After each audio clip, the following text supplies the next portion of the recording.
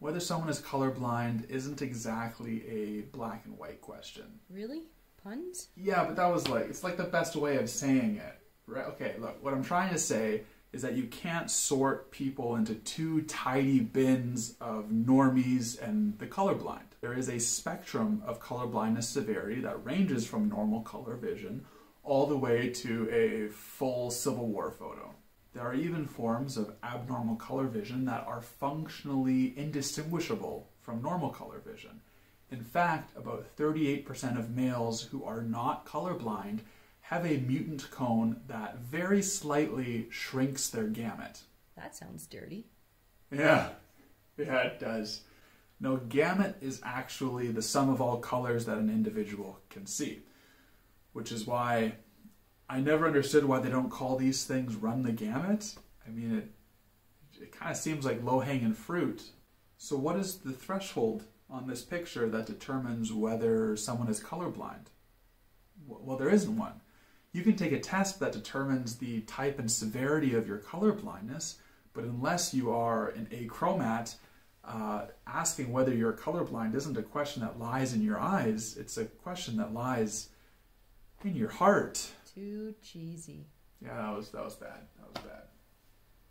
Now start by asking yourself, do I feel colors? Now I'm not talking about some weird Braille version 2.0 thing. I mean, how intuitive are colors for you? Now let's ask some specific questions. Does our combined language of color line up well with your perception of color? Or do you think it's stupid that both of these colors are called green? Do you need to take time to routinely squint or consider or examine an object in order to figure out what color it is? Do you notice patterns and textures of objects before you think about their color?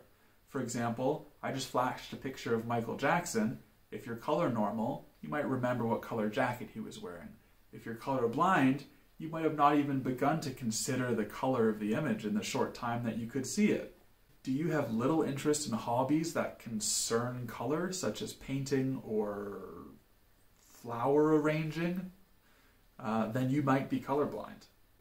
I personally did not appreciate paintings until I discovered artists who use more texture and contrast than they do color. For example, like Ivanka Trump, I love Goya. That is not what I meant. I meant Goya, the artist. Yeah, I'm more of a generic beans guy myself.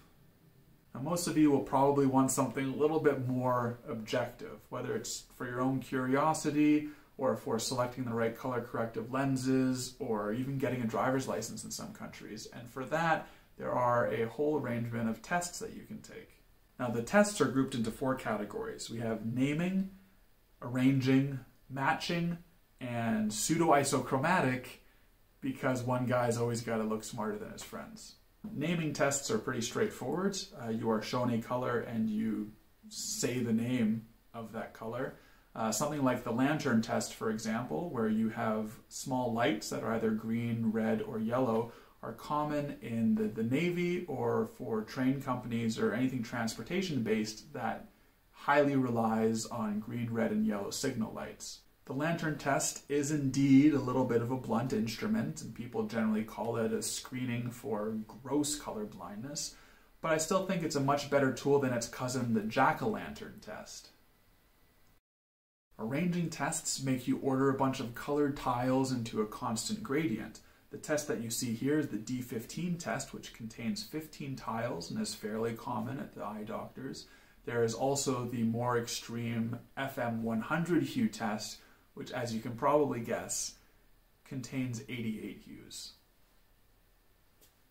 Matching tests give you a reference color and have you either select another color that matches or to mix a color that matches. This includes the antiquated Holmgren's wool, which has been around for about 150 years and was one of the first widely accepted tests for color blindness, as well as Nagel's anomaliscope, which is more or less the gold standard now, and has you mix 2 primary colors of light to try and match some yellowy reference color. Pseudo-isochromatic tests, including the well-known Ishihara plates, use colors that are almost the same. They hide an image or a number in a field of color noise such that only trichromats can see it. Digital forms of this test are called Mosaic tests and add additional color noise by animating the brightness of individual pixels or squares. Except for the relatively new Mosaic test, all of the other tests were developed 50 to 150 years ago in an analog world.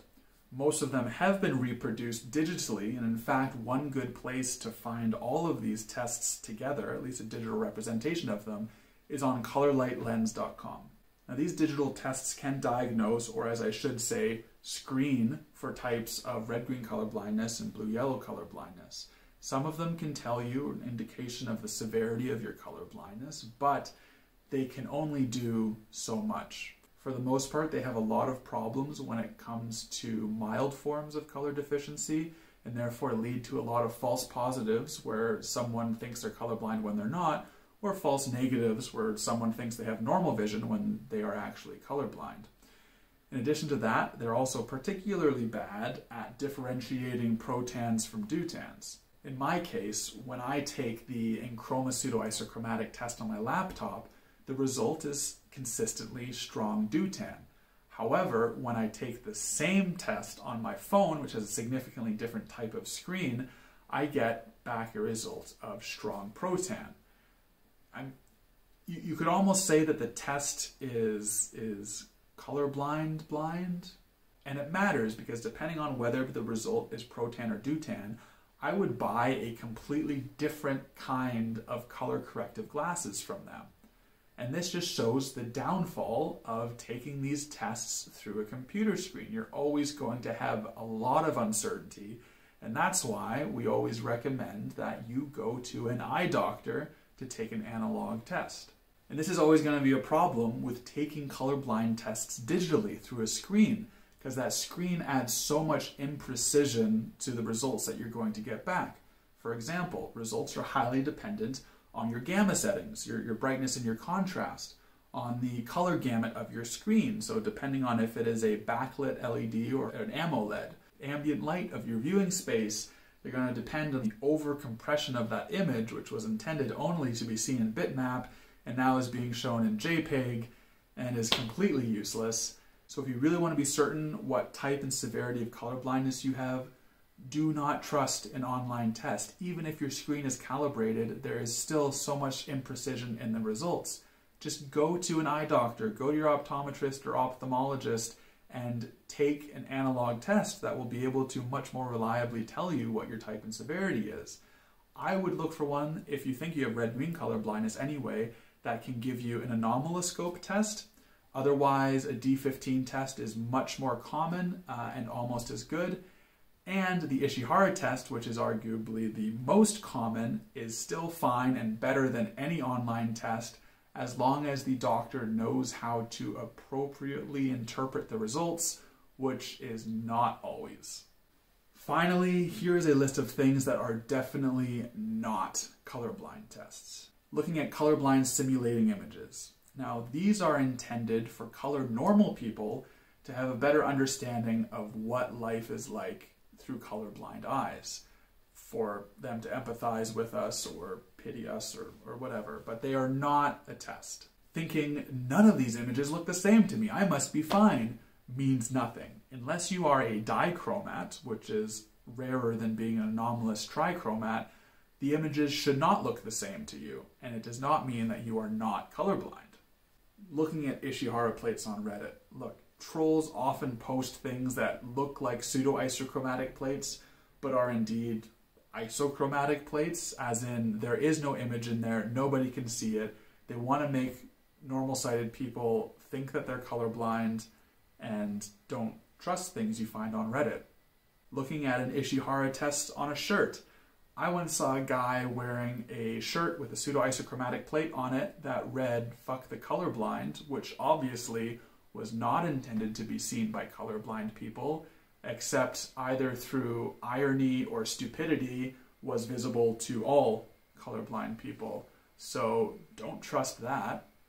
Also, this fake-ass book from Amazon with plates like this, which are not pseudo-isochromatic and definitely not Ishihara, these colors are the same color of different brightnesses, which means everyone can see this. It's called a control plate, and that's pretty much all that is in here. Finally, the colorblind quiz is in no way a diagnostic test, but we'll get into that in the next video. This is Chromaphobe.